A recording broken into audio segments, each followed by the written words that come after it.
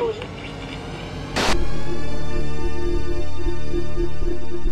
everybody, I'm Brian Koberlein. I'm an astrophysicist and senior lecturer at the Rochester Institute of Technology.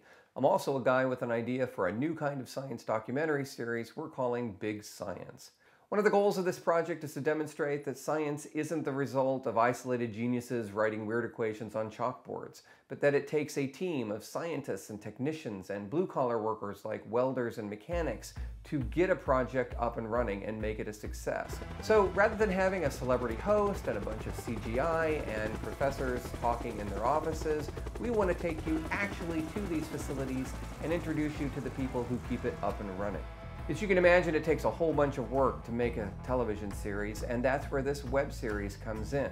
We're calling it Big Science Observations, and it's really my personal notebook on all the background work and research that it takes to get the series off the ground. Now, in Big Science, the television series, we're going to follow a single science project all the way through its chain of responsibility and see the characters, from the scientists with a dream, to the support staff who keep the facility up and running, to the technicians who face challenges and tight deadlines that have to be met in order for the project to be a success.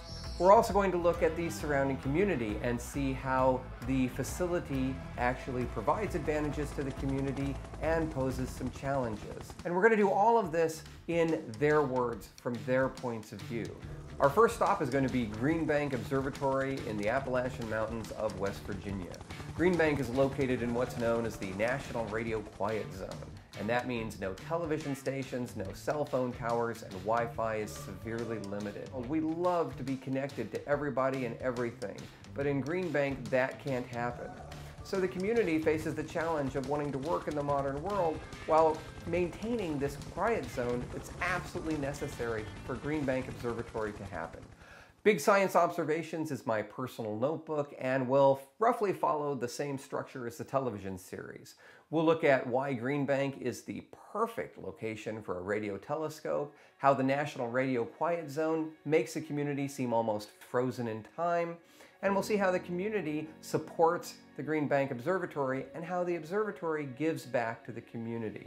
Finally, we'll look at the science of radio astronomy and how after 60 years, Green Bank Observatory remains one of the leading research facilities in the world. So thanks for watching. Please like and subscribe to our YouTube channel and watch for new episodes of Big Science Observations.